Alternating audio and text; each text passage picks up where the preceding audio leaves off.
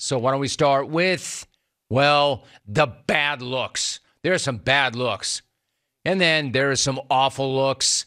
And then there's whatever the hell is going on with the Buccaneers. Yes, I'm starting there. There are some bad looks there. And I'm not talking about Tom Brady's Kevin Bacon face. I'm 45 years old, man. There's a lot of going on. No, I'm talking about that concrete curb sando they ate in Carolina yesterday.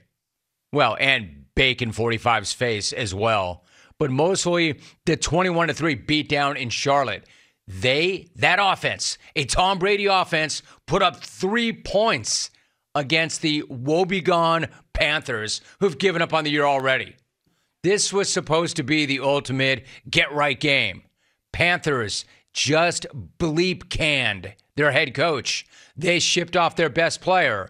They were throwing out a quarterback to face down the GOAT, who had only made 3 previous career starts. I mean, look at these guys. I don't care what they say. They had flat out given up on their season. And the only remaining question was who else they might offer up in their fire sale and how high a draft pick they could tank themselves into. I don't want to hear about we haven't given up, we have pride, we're trying every week, because everything you're doing would illustrate just the opposite. Yet somehow the Bucs didn't get that memo. Somehow the Bucs took the ultimate get-right game and used it to get all wrong, to set their own house on fire, to take a big dump in their pants. You have a big dump in your pants. And this thing went off the rails nearly as soon as they took the field. With 90 seconds in, Mike Evans had the drop of the year in what should have been the easiest walk-in touchdown of the year. I don't know that I've ever seen a drop that egregious. I mean, that was terrible. For a team that had to have it, that was egregious. Like, that old man put it right on that cat's numbers, hit that guy in stride, and Evans booted it, literally. And come to find out, that was their best offensive player the entire day. Like, I'm not going to say that this actually happened, but it sure felt like as soon as that went down, they all shut it down for the rest of the day. Like, none of them wanted to be there after that happened. Like, they know how crappy they are offensively, and that was going to be their only really good chance to house one, even against a really bad team. And Evans just dropped one of the easiest plays that he or any receiver are ever going to see. And especially this year for that team, because that offense is all jacked up. And by the way, if they all did think that was going to be their best opportunity all day, they were right, because they didn't do jack the rest of the day against one of the worst teams in the NFL who had already given up on the season. But there is plenty of blame to go around. Plenty of blame to go around. I don't have enough time to spread all the blame around with the Bucs. Except Evan says, you know what? Go ahead. Start with me. Start with me. I know I'm the one, and my drop that sucked the life out of everybody on that team, and probably on both sides of the ball. It was that bad of a drop, and I own it. I mean, that's how bad that was. He said it took me a while to get my head back in the game. And like he said, they're taught from play one. They're taught from day one as young football players. Next play, next play, next play. Next play, doesn't matter. Next play, next play.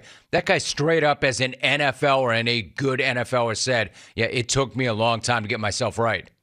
And by the way, Mike, I would argue it took the rest of your teammates a long time to get right too, because nobody was the same after that drop, because that was one of the worst drops ever. In a get-right game with an old man quarterback who, by the way, is not what he used to be or close to it. And I'm not putting it all on him, but don't tell me it's got nothing to do with him. Do not tell me it's his line. It's his wide receivers. It's the fact that they can't run it. Yeah, that's all true. And it's him. He clearly is not the same player that he was even last year. So it's hard to argue what Evans said, but it's more than just Evans. However, from that point forward, that game was a complete ass beating. And the most surprising and bizarre ass beating of the year. Even Bacon's 45's face thinks that loss is hideous and shocking and can't believe it and doesn't know what happened and wants things to go back to the way it used to be. His face. they were rock bottom, or they better hope it's rock bottom. But I got to tell you, things are not much better in Green Bay. Not much better in Green Bay because the Packers also had a game this week against an organization in turmoil, against a backup quarterback as well. And again, they needed a get-right game. And that was a get-right game that was gift-wrapped by the schedule maker. That's right. And what did the Packers do? The same thing the Bucs did. They took an enormous dump in their pants. You have a big dump in your pants. Not as enormous a dump in their pants, but a dump in the pants nonetheless. You have a big dump in your pants. I mean, I'll give the Packers this. They didn't get their asses absolutely handed to them. They actually were still in that game late. But it should have never been a game late if we are to believe they are who they think they are. But when it came right down to it, the grittiest quarterback play of the game came on the biggest play of the game, and it was not Aaron Rodgers who made it. It was Taylor Heineke. That third down conversion was one more. This is amazing. That third down conversion was one more than the Packers had the entire game because they had none. For the first time in Aaron Rodgers' entire Hall of Fame career, he did not convert a single third down yesterday, which gave Heineke and McLaurin a chance to stick the dagger in. The same Terry McLaurin that was drafted one pick after the Packers took tight end Jace Sternberger in the third round 3 years ago. Remember that? This same Jace Sternberger, who is now out of the NFL, and tweeted this during the game yesterday. Incredible tweet. Quote, "I can't believe the Packers didn't draft McLaurin." End of quote. That, all the credit in the world to you, big dog. That is an all-time tweet right there. The Packers are even getting clowned by dudes that they drafted for not drafting somebody else to fix the exact problem they have right now. But unlike the doom and gloom in Tampa, Aaron is staying optimistic. Now, he didn't go full RELAX mode after the game yesterday, but he did go Walter White instead. When asked if it still seems plausible to him that the Packers could make a run, well, get in and then make a run. My man, and you are my man, it might be the worst thing ever. Have you seen what you guys have done the last 2 weeks? And now you're going to Orchard Park. And they had a bye, and they're lying in wait. Yeah, I don't know if that's the best thing for you. I understand why you're saying that, Aaron. It's right for you to say that. But I think when you say, if what you mean by the best thing for you is the worst thing for you, I would tend to say that's how that is. I mean, don't get me wrong. You don't count out a first ballot Hall of Famer. You don't count out a guy who won the last 2 MVPs. You don't count out a guy who's bounced back from slow starts before over and over and over again. You know, I would never give up on this guy. However, he and Bacon 45, frankly, just do not look like the guys that they look like even last year. They just don't. So neither he nor his team look anything like they have the last couple of years when he was ripping the MVP hardware and they were competing for the Lombardi. And yes, it's even worse in Tampa, where apparently Bacon 45's personal football life, or I should say his football life, is as jacked up as his personal life. And as jacked up as his personal face. Let me repeat that. Bacon 45's football life is as jacked up as his personal life and as jacked up as his personal face. Right in my face. You know, everybody was quick to point out, you came back for this? Right. You came back for this. So now your personal life is jacked up, your football life is jacked up, your face is jacked up. Now what? And while here's the amazing thing. While things are falling apart in the 2 towns and 2 communities and 2 organizations that were projected to be in the mix, Tampa and Green Bay, in all places, of all places, they're coming together in New York City because suddenly neither the Giants nor the Jets can lose. Tampa Bay and Green Bay can't win, but the Giants and Jets can't lose. This is why the Shield is so messed up right now. Messed up in the sense that nobody has any idea what's going on. Anybody who tells you they know exactly what's going on in the NFL is lying to your face. Because I would even allege that nobody knows anything about what's going on. Why? Why would I say that? Because the G-men are 6-1. That's why I would say that. Because the Jets have won 4 straight. That's why I would say that. Both teams pushed to the last play yesterday, and both teams came through yet again. In years past, both of these joke franchises would find ways to lose.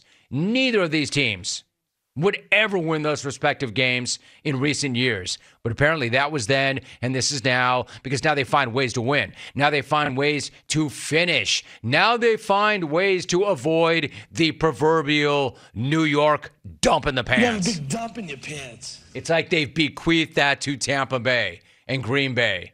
Like there's a freaking culture change going on in both of those organizations. They're no longer laughing stocks. They're no longer punching bags. They're no longer ass clowns. They're no longer something that the locals should be ashamed of.